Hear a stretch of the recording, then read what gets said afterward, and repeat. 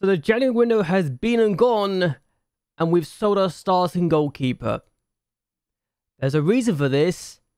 We'll show you all the transfers we've made in a bit. Hello, hello, hello. Welcome everyone to JLABTV. I am JLAB and this is Football Manager 2022. Our journey with Charleroi. We've sold our best goalkeeper, Alzabal, despite the fact he conceded 40 goals in just 54 matches. So there's a reason for this. Also, the fact he's now playing in the Premier League with QPR is actually interesting.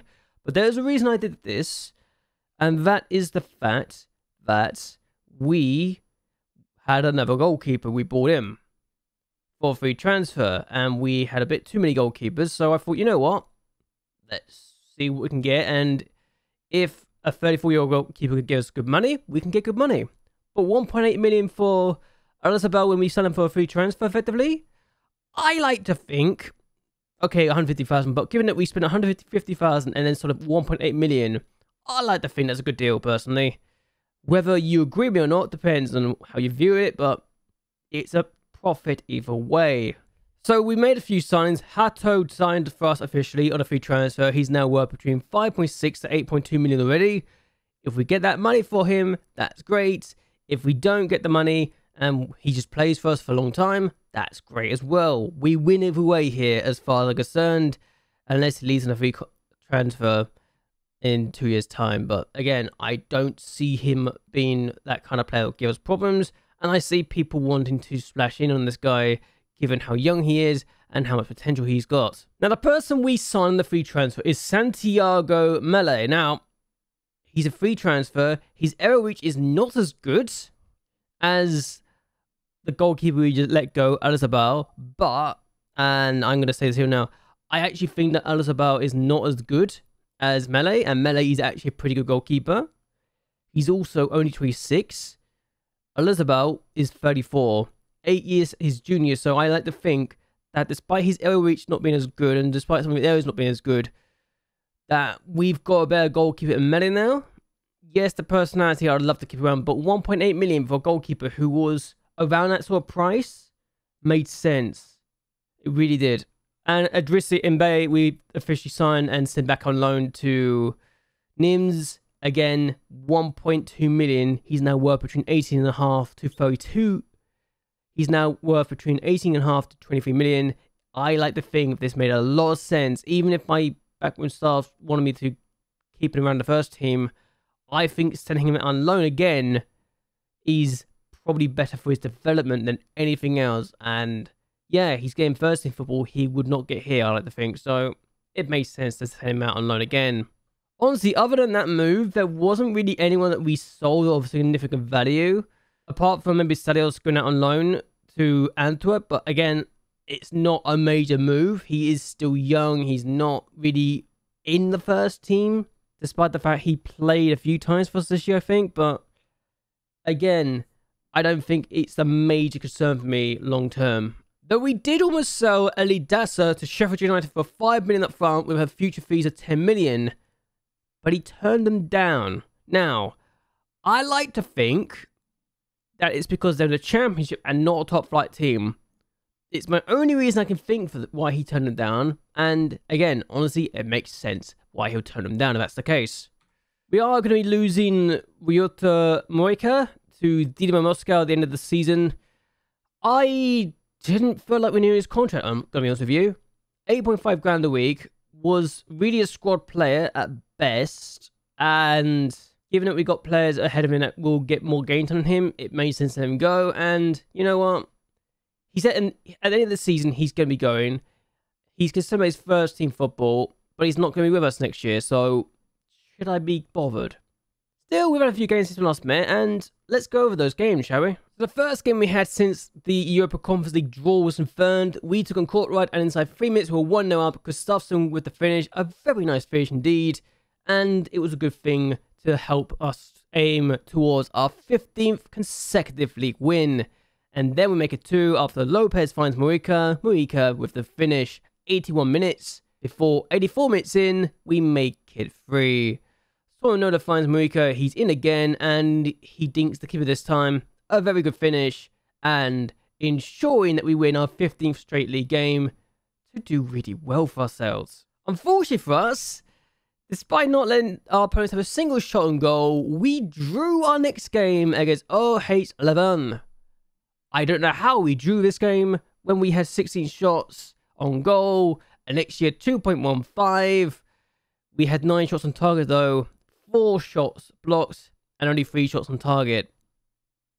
We should have won this game, and yet we didn't. We blew our chances to break the all-time record for most wins in a row in the league.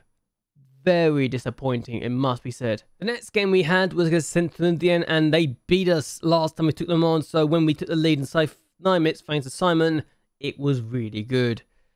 But then we make it 2 before half time. Yankov finds Noel Lopez. Lopez takes around the keeper, and he makes it 2-0. Good goal. Before we make it 3, Somanola again involved in another goal, getting another assist, finds Ali, he finds back in the net with the first time effort, a very good finish, and we were very comfortable. 3-0 here, a game that we're happy we won, against a team we should never lose against, so disappointing to say the least. The next game we had was actually against Club Brugge, and inside 44 minutes we were 1-0 down. Going into the second half after okay with the finish. I am saying that name wrong, I know. I don't know how to say his name, but second half, we came out the tracks flying. Yankov scores inside 24 seconds to give us the equaliser. Good stuff. Before, a few minutes later, we make it 2-1. Somanola places a cross, finds Lopez, it finds Yankov again, and Yankov has scored 2 goals in 3 minutes. Very good to see us do well. Then 6 minutes in, it's 3-1. Gustafsson finds Ali. Ali plays it across, finds Noel Lopez, he powers it home. We're 3-1 up now.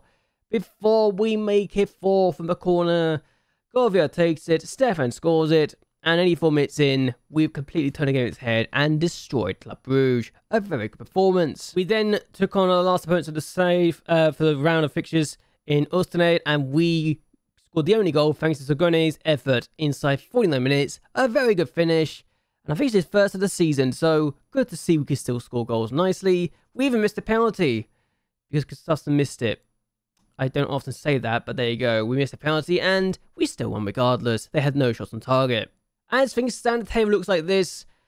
Our first points dropped in a very long time. Has been disappointing. There have been some teams that have played games before us because we are playing on a Sunday. Some games are playing before us. Club Brugge are currently winning 2-0. Genk drew against Standard Liège, so Club Brugge are looking like they could go above Genk now. Well, Anderlecht just won their latest game against Antwerp because they can. And we can't fall any lower than 7th right now. So if we win, we're guaranteed at least a top 6 finish, which is very nice indeed. Sint-Truiden are very much struggling now, and I think their early start has come back to bite them because they are, well, being smashed by some teams. It really is saying a lot. But yes, we're looking good, and I like to think that our next opponents are not going to deny us a victory again, and we should build our lead even further. And units are going to take on Gent, so if Gent do us a favour, we could be 16 or 17 points clear at the top. It's very nice indeed. Gent are very comfortably clear of Genk and Club Brugge right now. So really, it's a 2-horse race for the title, and even then, that's been very kind on Gent there. Still, swing, we're taking on today. I like to think we can win, and we're going to do the perfect job because we need to be winning these games. We really do. So, in goal is Melee. We've got Dasser, Hill, Stefan, and Sonola in defense. We've got Zogene in the DM position, Marco Gustafsson in midfield. We've got Ali and Yankov in the wings before Noel Lopez completes the starting 11 in goal. Ronald Diaz is actually going to be on the bench today. I haven't really used him since he came back from his loan spell, but then again, he's also been a bit injured and on international duty, so it's good to see him around. Bodart on the bench, De Winter, Govia, Simon, Moika, and Siawe also on the bench. So I like to think we've got a good team here. And also, the reason why MacLeod's not on the bench is he's very tired. I don't know what he was doing, but apparently he was playing an under-20s game or something like that, or under-21s game, so he's tired from that.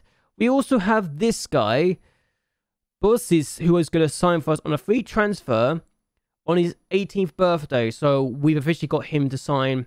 He's good to have around, and I think he'll give us an extra strength in the lineup if we don't send him out on loan, of course. But again, good to have more players coming in. I think we've got a good team here. I really do.